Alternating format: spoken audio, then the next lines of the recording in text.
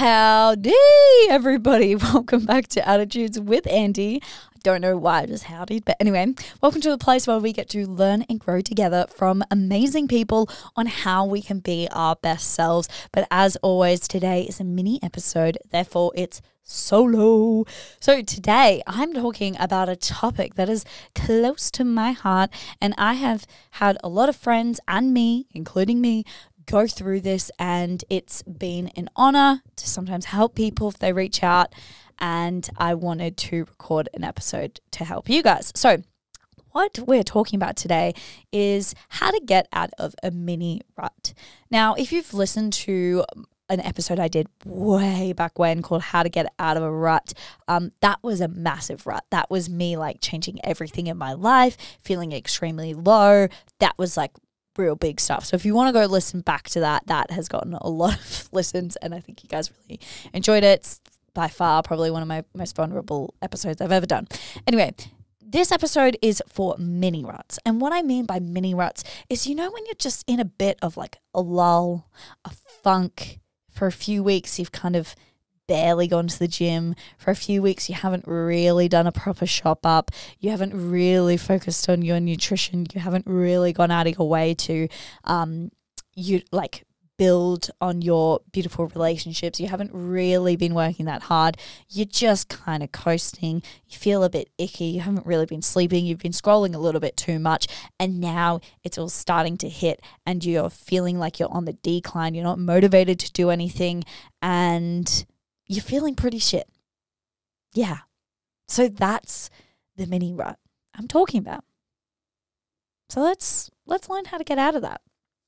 First of all, I just want to send you a massive hug. Okay, I'm sending you so much love into your ears, because that can be really hard. Okay, and just even you clicking on this podcast is really brave, because when you're in that rut, you want to be out of it, but at the same time you don't feel like doing anything. And that's what's so shitty about it. It's like this negative feedback loop where it's like you don't feel like doing anything, so you don't do it. And then because you don't do it, you feel shit about yourself and guilty, so then you don't do it, and it just keeps going. So thank you for clicking on something that you know is going to benefit you, even if you don't feel like being here, and even if you don't feel like taking action. I'm here with you.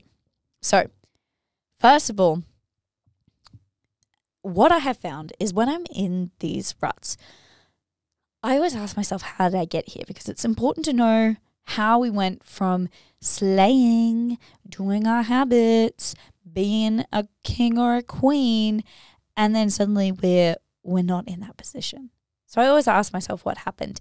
And the common factor when I have been in these mini ruts is I stopped doing the things, and I let them slip very, very slowly. So slowly, you know. Oh, I'm a little bit tired, so I'll just skip this session. Oh, I've had a hard day, so I'll just order takeout. Oh, I don't really feel like socializing, so I'll just not go to that event. Okay? I found that there are just lots of little things where I just take the easy route and I just decide to not do the thing. And then that compounded over all the other aspects of your life, suddenly you've let all your strong pillars slip. And that's why you're suddenly like, fuck, how'd I get here? You know? So when I'm in those mini ruts, the first thing I do is I simplify. Okay? Instead of being like, oh my God, I need to get back to my habits. I need to wake up at 5 a.m. I need to exercise for an hour. I need to eat this and that.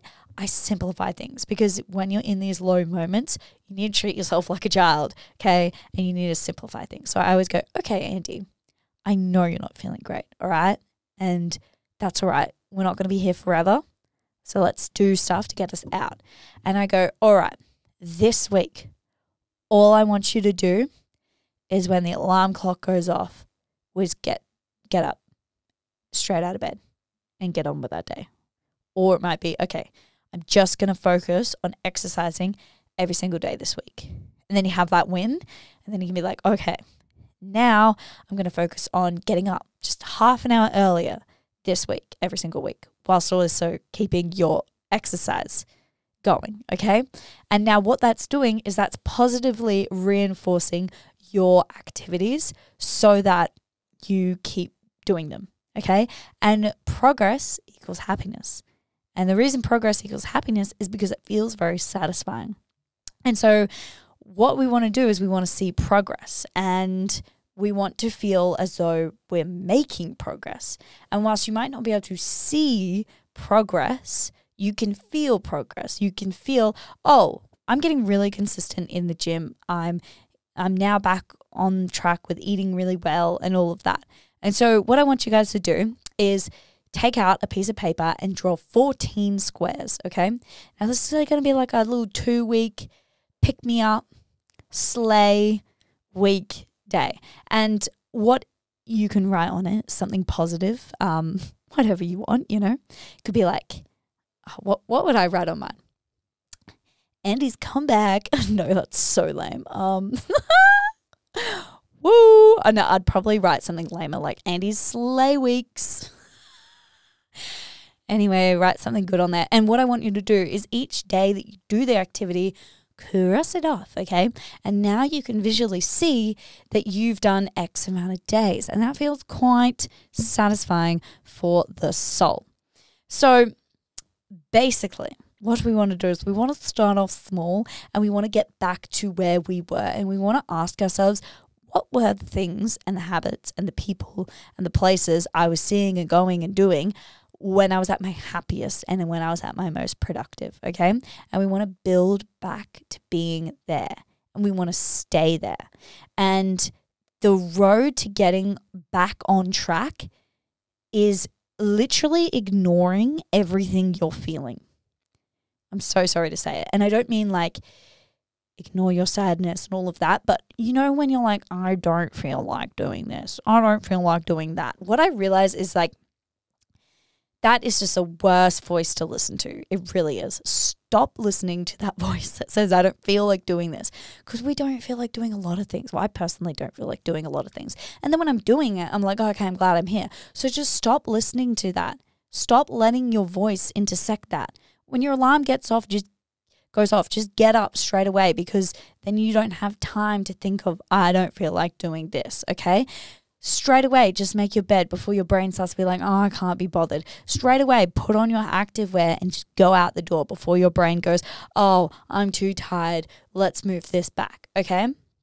The reason you're in this rut is because you're listening to the weak version of you. If you listen to the episode I did with Cato, he spoke about this, and it's so true. I'd never thought about it like this. And he said, in every situation, there's a strong version of you and there's a weak version of you, okay?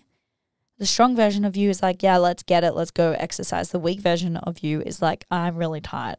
I'm just going to chill, just going to coast, okay?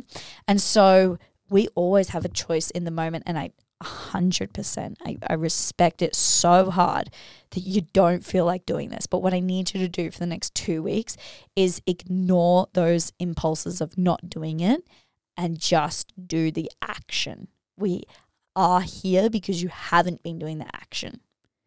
Truly, if you were doing all of the things, I don't think you would be here. And I think that's true. Okay? And it's fine. We all slip up. We all get in these holes. But to get back to where you were, you're going to have to take the action. So that is how to get out of a mini rut. That is why you're in a mini rut. It is so simple, but it is hard. Okay? The solution is simple, but is it easy? No. But are you capable of doing it? Abso-freaking-lutely. Absolutely. So get back on that train, because you deserve to feel good. You do. You really do. And I think these acts of discipline is 100% an act of self-love. Okay? And self-love can get so mixed up with like, oh, I've had a hard day, so I might just skip the gym and have a bubble bath instead. And then you can convince yourself like, oh, I'm just looking after me. I'm listening to what I need. It's like, no, you just made up a BS excuse. And I do it all the time. Okay? All the time. So you just have to ignore that voice and go, all right, no, an act of self-love is going to do that workout that I said I was going to work out, because there's nothing better than feeling proud and trusting yourself in what you say you're going to do.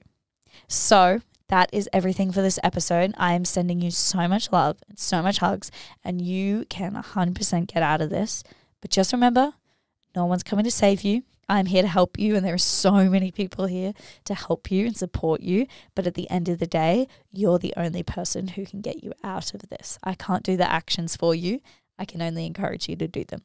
So go do them, go thrive, and we can all thrive together.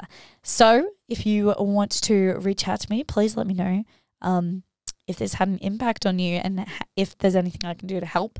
My Instagram is attitudeswithandy. Feel free to leave a review, as that really helps. Plus follow or subscribe and share this around to someone who you think might need this. All right, guys, I'll see you guys next week for another episode.